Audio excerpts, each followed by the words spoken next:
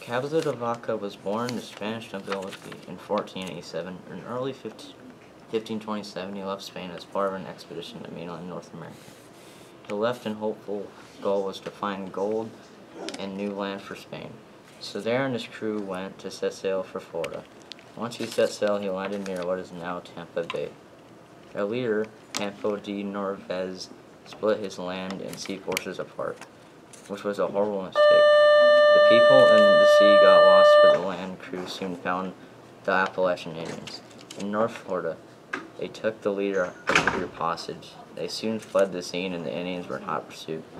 Once CabezaDeVaca and his crew escaped, they survived off of the horse's meat.